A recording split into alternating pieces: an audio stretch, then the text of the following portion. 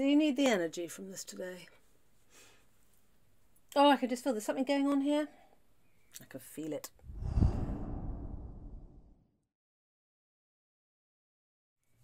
Hello people, I'm Ginnymetheral and I'm a 4th generation witch. Today I am back with my so popular almanac series, and of course we're looking at the beautiful month that is June. So as with all these videos, what I want to do is give you a witchcraft overview for those rites and rituals that you can do throughout the month of June that sit well with June's energy. And then we'll get into the nitty-gritty detail of day-to-day witchcraft rituals. So with that, let's get on with the show and talk about the month of June. June is named for the Roman goddess Juno, who is the goddess of marriage.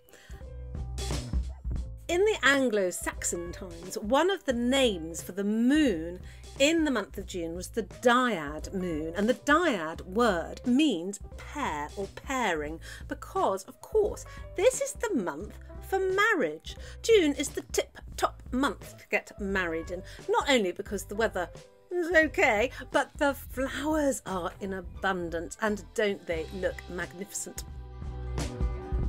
Of course, the other name for June's moon is the rose moon, as June, of course, is the month of roses. And then, of course, we have that wonderful tippet from the 1800s, married in the month of roses, June, your life will forever be a honeymoon. So get married now, definitely have some roses at your wedding, and this is the perfect month with which to do it.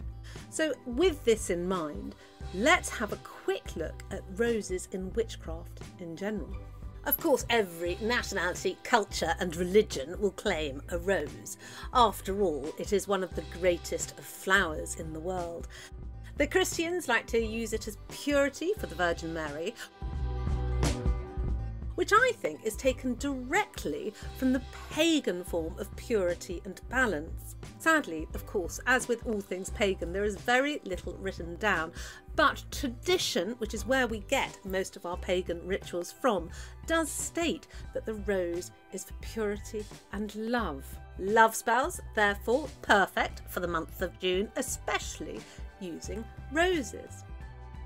Roses were often used in love divination, and it was said if you took a rose at midnight on midsummer and held it close to your heart that night, you would dream of your future loved one, and that rose would never fade throughout the year, and you would be married by next summer. So that's worth a try, isn't it? Roses, of course, are the undying symbol of love. I particularly like the fact that roses feature a lot in tarot cards, and here they are brought about as purity and balance, as you can see from these tarot cards: the Fool, Death, the Magician. They all show a rose symbolism, and that is because the rose is a very magical flower. I also just want to give the tradition of Knollys red rose. Lady Constance was the wife of Sir Robert Knollys, and this is in the 1300s. Lady Constance decided to build a footbridge between two of her properties, which were near each other in Seething Lane in London. However, she failed to ask anyone's permission, i.e. the Lord Mayor. So he then decided that he should investigate this, which he duly did, but finding Lady Constance to be so beautiful and so stunning, he fined her 1 red rose per year. And this is still paid today, this tradition being upheld by the liverymen of London. A red rose is presented to the Lord Mayor at Mansions House on or around the solstice in honour of Lady Constance. Of course, June is also the time for the summer solstice, that wonderfully pagan festival. Now, I'm not going to talk very much about the summer solstice in this video because I want to dedicate a whole video about it, and I'll do that later on next week. So look out for that. However, if you can't wait that long, you can look at last year's video, which I'll put up here for you, because there is a lot of pertinent information, which I'm hopefully not going to repeat in this year's video, but have a look and let me know what you think. The other great thing about June is not just the flower rose, but also the very famous St John's wort. This is a shrub with great yellow flowers, which flowers around the solstice period. And so as a result, as it's only still the end of May at the moment, I don't have any to show you. So here are some pictures, which I'm sure you will agree it is a very summer sunny plant.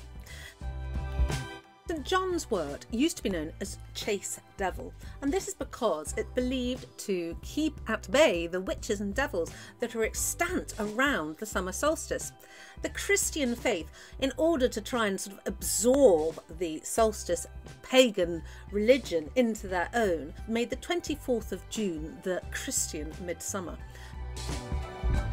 And this is the day when you would place St John's wort over the lintels of your house in order to keep away those devils and witches which are about tonight. St John's wort, however, is a wonderfully medicinal plant. It's said it can cure hallucinations. It was used in exorcisms by the Catholic Church. It is great for depression and especially symptoms of PMT and the menopause. Wonderful for all of that. It was also used for covering wounds, and actually if you hold a St John's wort leaf up to the sunlight, you can see that it's perforated with lots of holes.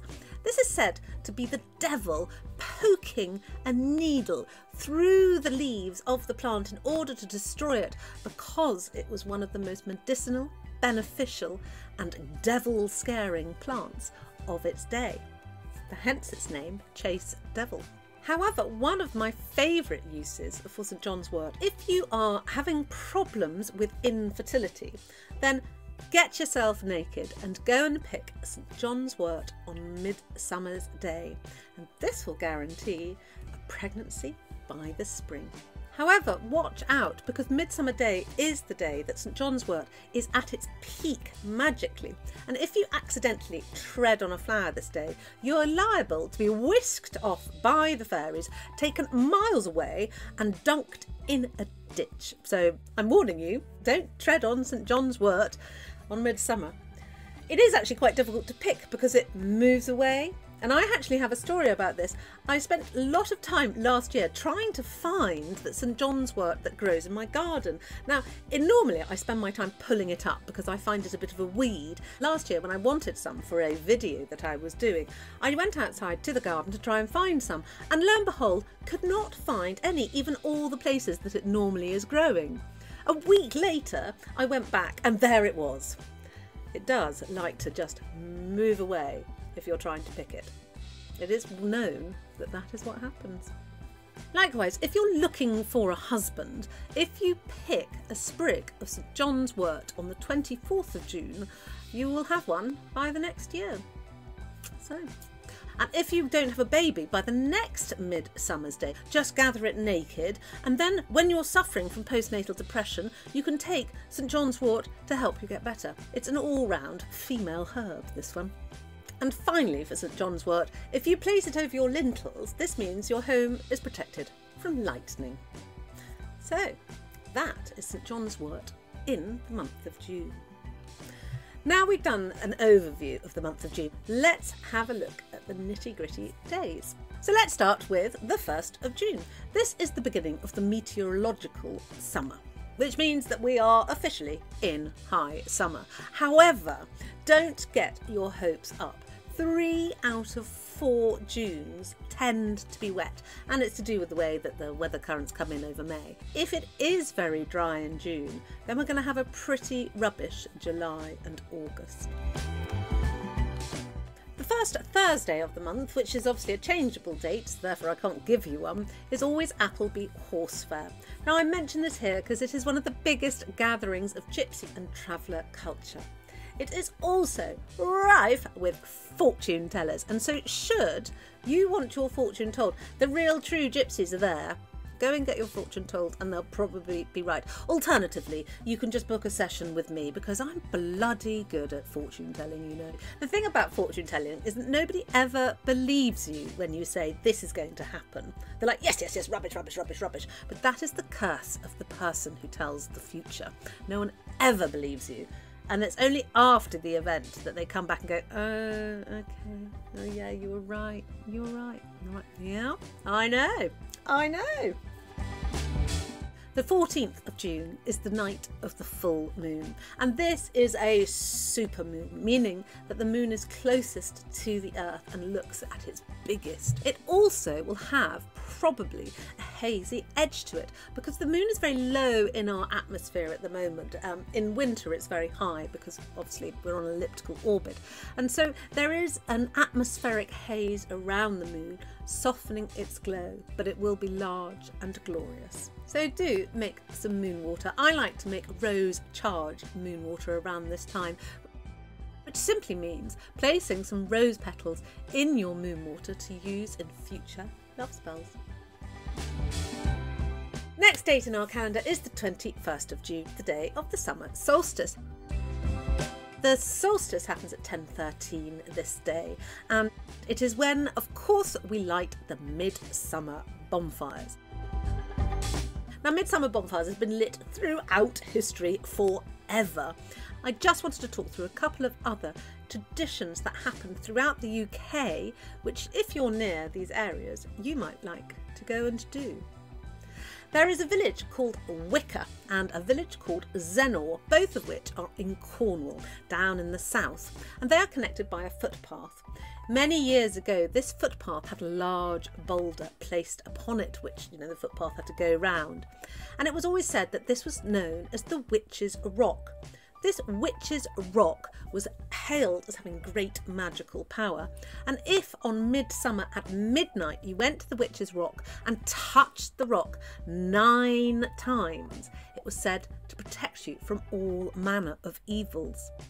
However, local landlords and local people obviously thought that all these witches gathering in midsummer at the Witch's Rock were dreadful and devil-led and broke it up. They failed to notice that further up the path and more towards Zenor is the Giant's Rock. Now, this rock is obviously some sort of rock of initiation because on midsummer, tradition states that if you walk around this rock 9 times, the magical number 9, you will receive the powers of a witch. So try it. Midnight, midsummer, go to the Giant's Rock in Zenor and try and get your magical powers fired up. You might not be able to get to Zenor on midsummer at midnight though. However, you can most likely go to your local village parish church because it is an old custom that if you stand watching the porch of the church at midnight on midsummer, you will see the shades or doppelgangers of those people who will die in the parish this year. I have come across one person who claims to have seen something along these lines, so have a go. Let me know if you do that, I'd love to find out. Otherwise, do try and get yourself down to Cornwall. Again, Cornwall is terribly pagan, by the way, very Celtic, love it. In Penzance, they do the Maisie Days serpent dance. Maisie is an old Cornish slang word meaning maddened or intoxicated, you know, taken with the thrill. They do this serpent dance where they dance around the streets in a winding fashion to bring in the summer solstice. And this is obviously just the leftovers of pure paganism. The 29th of June is the day of the new moon, and the new moon is in Cancer. It's considered that each new moon has a particular energy which it takes on from the astrological sign with which it is associated. And so Cancer is all about the hearth and the home.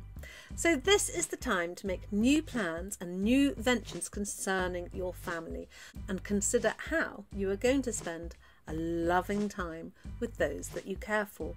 The 29th is also Apple Christening Day. Now this, I think, must come from the wassailing that we did in the winter, where you beat your apple trees with sticks and you poured libations of cider over them to bring forth a good harvest. Well, it is on this day that you should go out into your apple orchards and christen the actual small, tiny apples that are forming. It will be particularly good for your crop if it rains whilst you're doing this. So there's a bunch of you going out into the orchard, blessing your apple crop for the year. Hopefully it'll be raining and you'll have a bumper crop.